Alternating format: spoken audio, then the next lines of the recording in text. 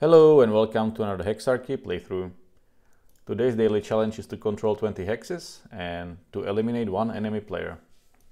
Which might as well just mean eliminate one enemy player, considering how fast the AI spreads its borders.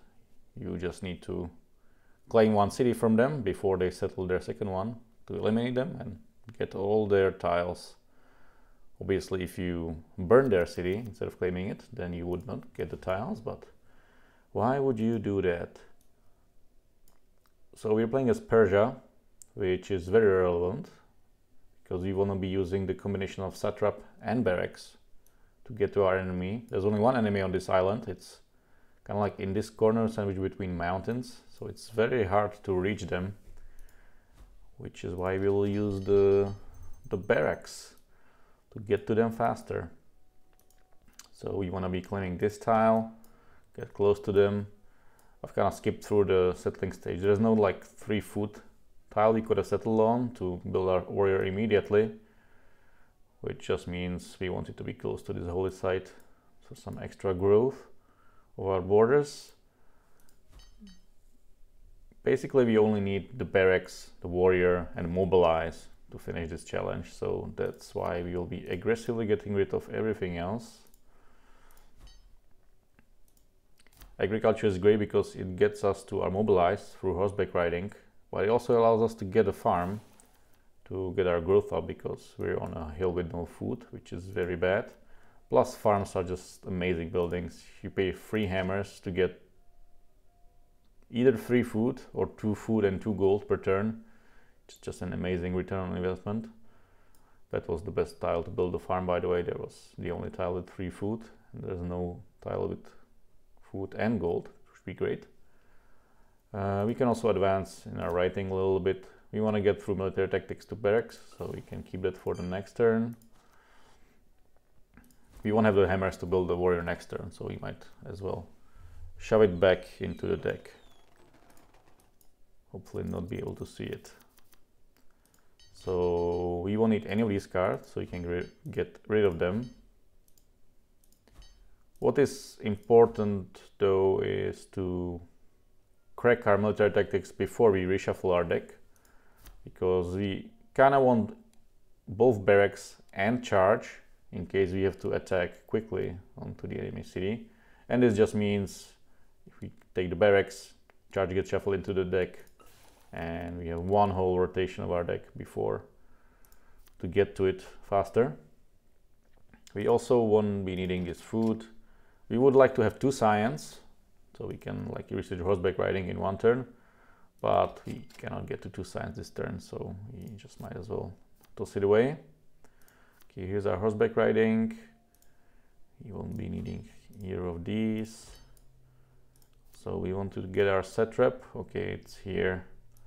Just like 1 tile later than we would want it, because now we don't have the rocks to build the barracks here. But we can use our hammers to get through the horseback riding and get mobilized. We can keep these 2 cards because we're gonna be needing them next turn when we build our warrior there. And we probably also want to move from the water tile to the hill tile.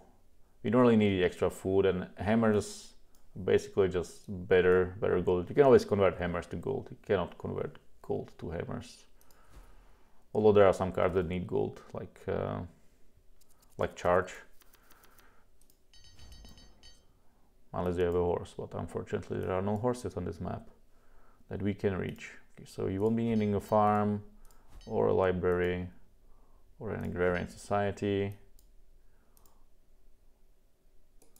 We will be wanting the barracks. Okay, there's the charge. Still no warrior.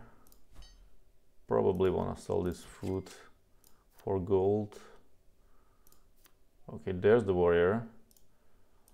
So that's 5 for barracks, 2 for warrior, 3 for mobilize.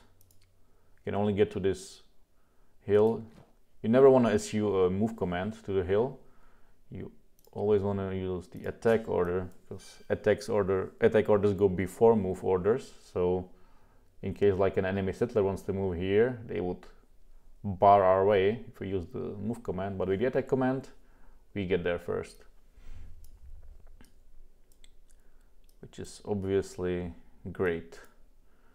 Not sure if you want to be needing to charge next turn. Maybe you'll have to make another warrior and charge it and mobilize it, so let's just keep it in our hand.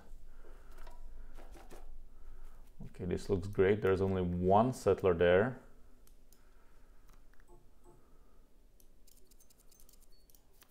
Which means we might be able to conquer the city this turn. Let's get the attack order. I feel like the AI is kind of unlikely to build like a scout when we are so close with the warrior already. So we won't need another warrior to scare them away. Which means we don't really have much to do anymore. But there was another holy site right here. So what we can do is just get to it with our Satrap. Sell some cards. Okay, there it is. So next turn we can get it, and we can probably grow this city and maybe even buy something else, like maybe the fish.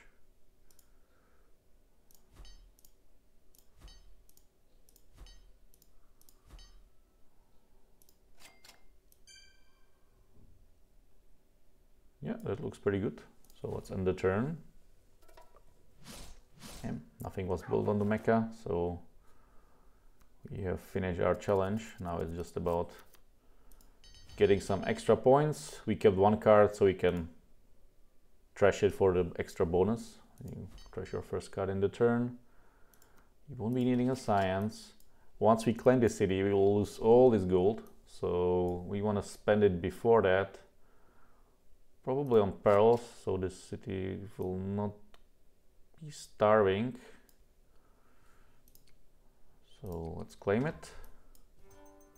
Okay, we can put in this, then like the food to grow it. We actually even have an extra luxury. So now we can claim this part. I guess even buy an extra peril. Not that it does much. And that should be it. Maybe there's like a chance to grow this city. No, we don't have any free food tile here. This also doesn't. Yeah, we are like 1 food away on either of these cities to grow them. But that's just fine. End the turn now, and we should be victorious. Persia is defeated, and there it is. Victory in 6 turns. Thanks for watching. See you next time.